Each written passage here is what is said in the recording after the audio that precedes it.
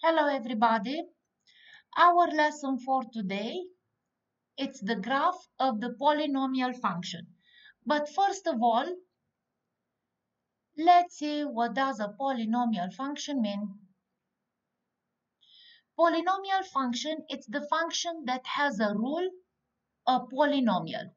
And the standard form of the function is f of x equals an x to n plus an minus 1 x n minus 1 plus a2 x squared plus a1x plus a0, in which the most important term, it's the first term, which is called the leading term.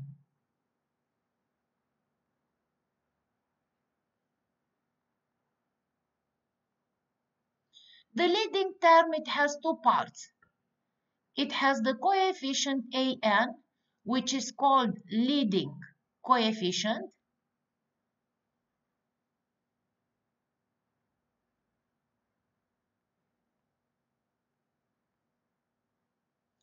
and it has the variable part in which x has exponent n, and n represents the degree of the polynomial. The leading coefficient an, it cannot be equals to 0. So if it is not equals to 0, then it can be positive real number or it can be a negative real number. The degree n, it is also not equals to 0, and this is a positive integer different than 0. So if it is a positive integer different than 0, then n it can be 1, 2, 3, 4, 5, and so on. From these positive integers, some of them, they are even numbers and others they are odd numbers. So the degree, it can be even, which means 2, 4, 6, and so on. Or it can be odd,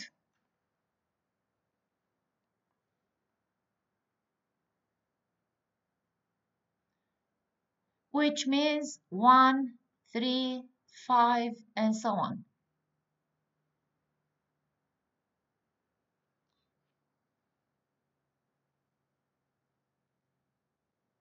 The end behavior of the function,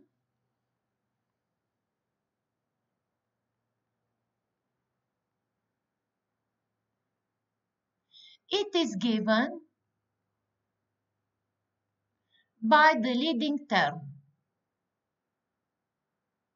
So we will take in the leading term all of these possibilities together. So we'll start with the first one. When the leading coefficient it is positive and the degree it's even. The end behavior of the function, it will be up, up. For the left side of the graph, we will write x approaches negative infinity, then y approaches positive infinity. So that we can describe the y, then follow the arrow. If the arrow goes up, it means that the y approaches positive infinity. If it goes down, approaches the negative infinity. For the right side of the graph, x approaches positive infinity, then y approaches positive infinity too. When the leading coefficient it is positive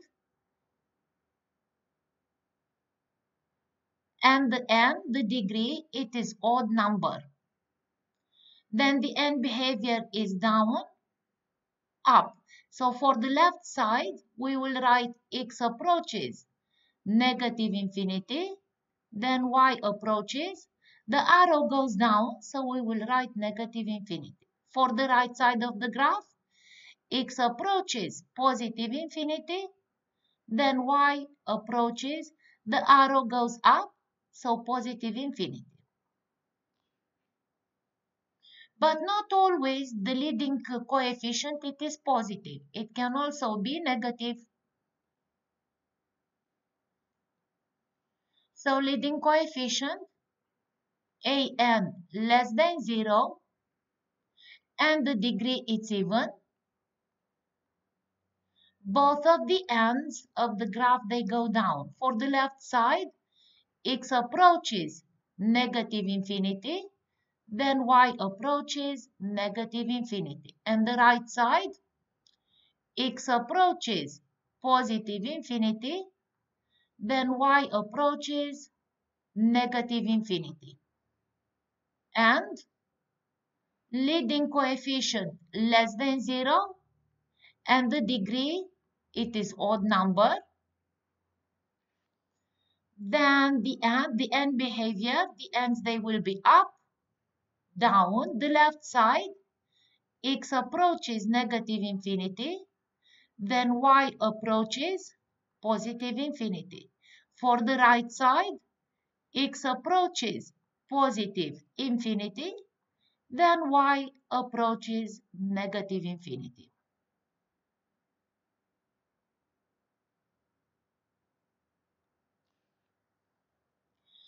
The degree of the polynomial helps us in finding the turning points of the graph.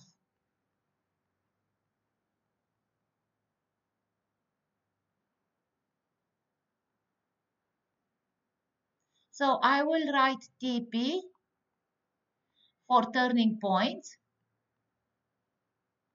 which it is equals the degree minus 1. Let's see. On page 137, we have question 18. Write the polynomial function in standard form. In standard form, it means we have to put the terms in order from the greatest exponent of the variable into the least exponent of the variable. So let's have a look. Here x, exponent 3, exponent 5, 3, 4, and 2. The greatest exponent, it's in this term. So we will write f of x equals, we'll put this term, the first one, less than 5, it is 4. We look after term that has x exponent 4 and it's this one, so plus x4. Less than 4, we have x cubed. We have it here and here. So we collect the like terms and we can simplify them. Negative 3 plus 8, it's a positive 5 x cubed. Less than x cubed, we have the x squared minus 3 x squared. Less than x squared, it is x. So plus x. And the free term is negative 6. So this represents the standard form of the polynomial. For each function, find the degree and number of the terms. Let's see. 1, 2, 3, 4, 5, and 6. So the polynomial has 6 terms. Remember that terms are separated by plus or minus operations. And we can say that the 6 terms are 2x5, x4, 5x cubed, negative 3x squared, x, negative 6. The degree, it is given by the greatest exponent for the variable, which is 5. So n equals to 5. And the leading coefficient an is the coefficient of x5, which is 2. In this case, 5 is odd. And the leading coefficient, it is greater than 0 positive. So if you remember, the end behavior, it will be down, up. Let's try more. So the standard form is from the greatest exponent for the variable into the least one. Here we have exponent 3, 1, 4, and 2. So the greatest exponent is in this term. We can write f of x equals negative x to 4. Less than 4 is 3. So the next term is here, negative x cubed. Less than 3 is 2. So the next term is positive 5x squared. Less than x squared, x. So plus 9x. And the free term, which is 12. The polynomial has 1, 2, 3, 4, 5 terms. As we said before, the most important term is the first one that contains the greatest exponent for the variable. This is called the leading term.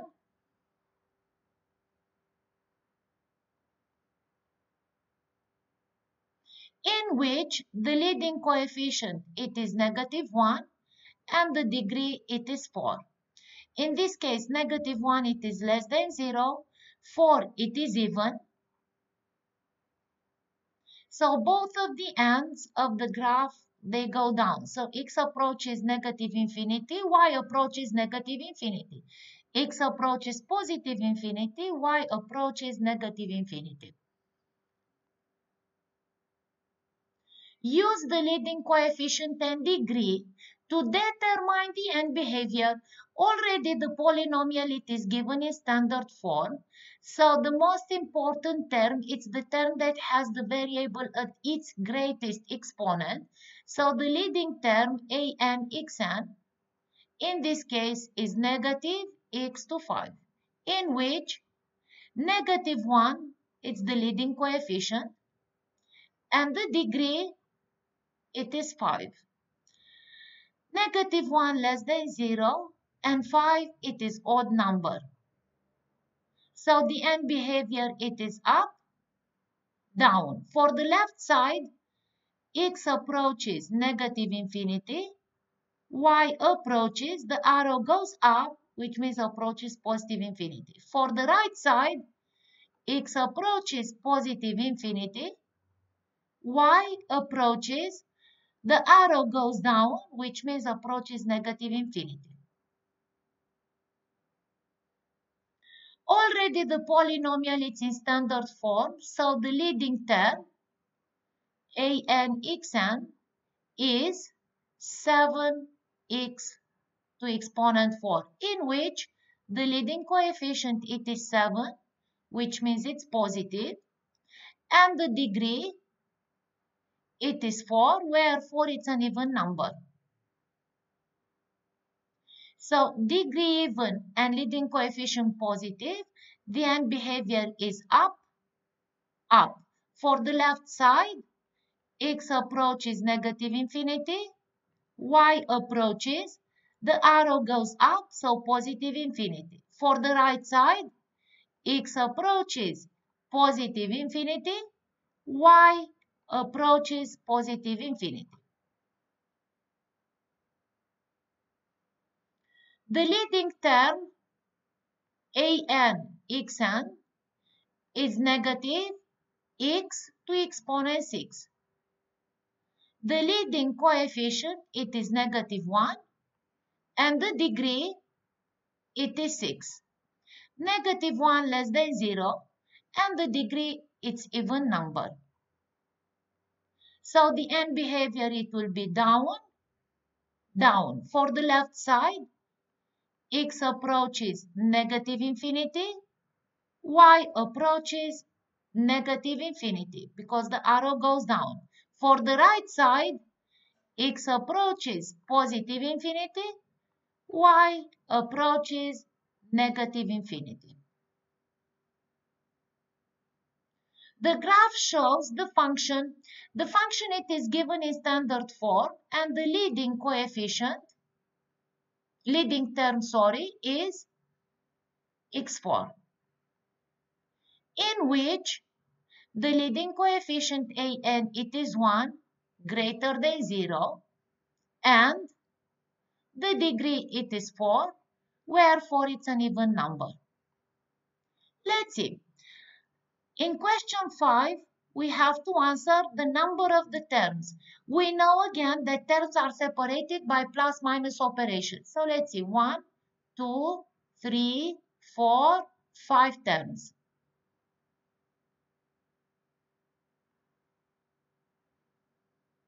In 6, the degree, which we said is 4. The leading coefficient, it's the coefficient for x4, which is 1, which is positive. The end behavior, as long the leading coefficient is positive and degree it is even, the end behavior it will be up, up, which means x approaches to negative infinity, y approaches to positive infinity. And for the right side, x approaches positive infinity, y approaches positive infinity.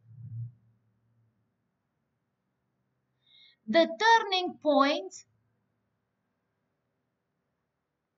they are given by n minus 1, where n is the degree, and in our case, degree it is 4.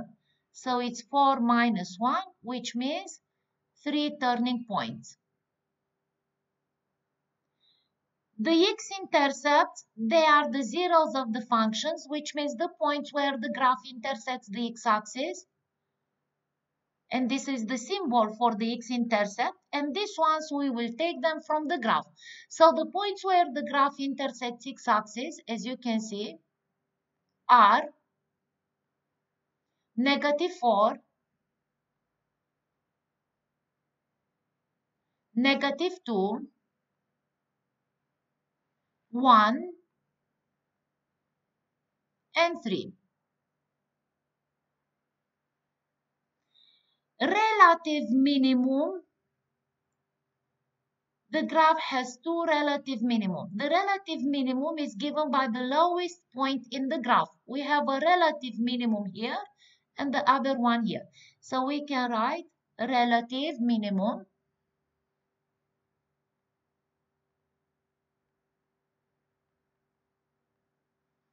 the point has coordinates -3 and let's say approximately it's a -25. So we can say approximately -3, -25, and there exists one more here. It's approximately 3 and -25. 2, sorry, it's a 2, approximately. So here, yeah. So it's a 2, -25. And the last question, relative maximum.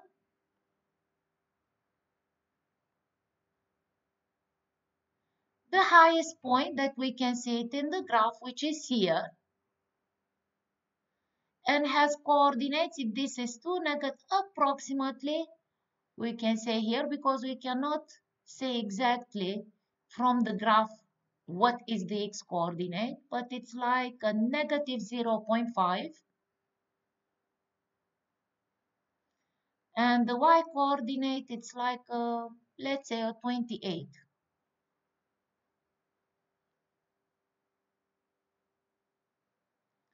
Compare the rate of change of the function f of x equals x cubed minus 2x squared plus x plus 1. The average, the rate of change, I will use the symbol rate of change.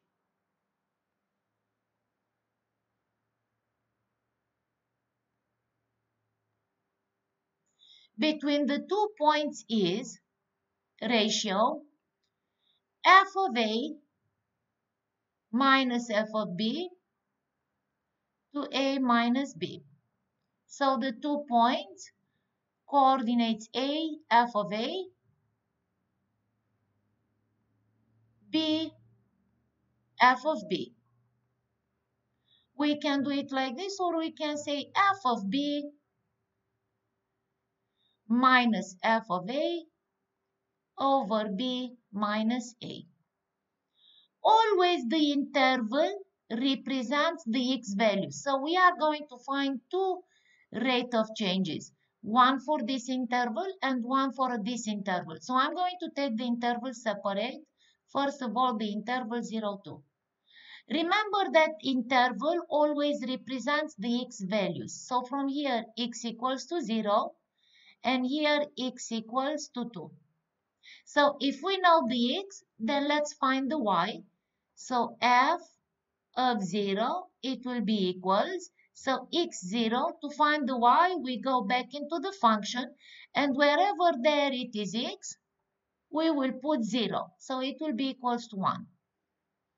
And f of 2 equals, we substitute for x in the function, we put 2. So it will be 2 cubed minus 2 times 2 square plus 2 plus 1. And this equals 8 minus 8. So this is 0. And 2 plus 1 is 3. So the average rate of change in this interval, it will be f of 0 minus f of 2 over x0 minus x2. And this equals f of 0, we found it 1, minus f of 2 is 3, and 0 minus 2 is a negative 2. And negative 2 to negative 2 equals to 1. So in the interval 0, 2, the average rate of change, it is 1. We will calculate now the average rate of change in the other interval. Just let me change the slide. So f of x equals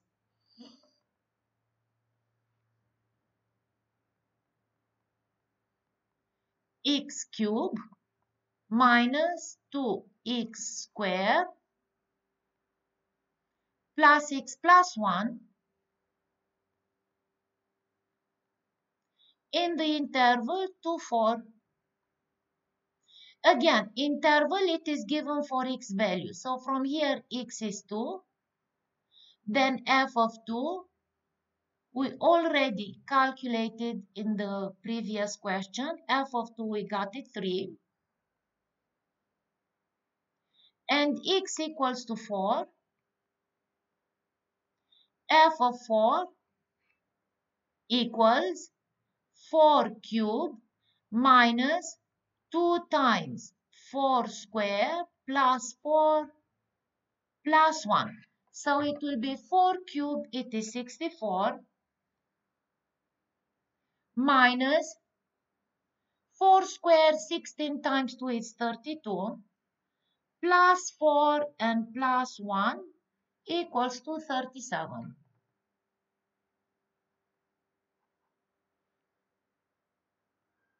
So 37 represents the average rate of change in the interval 2, 4.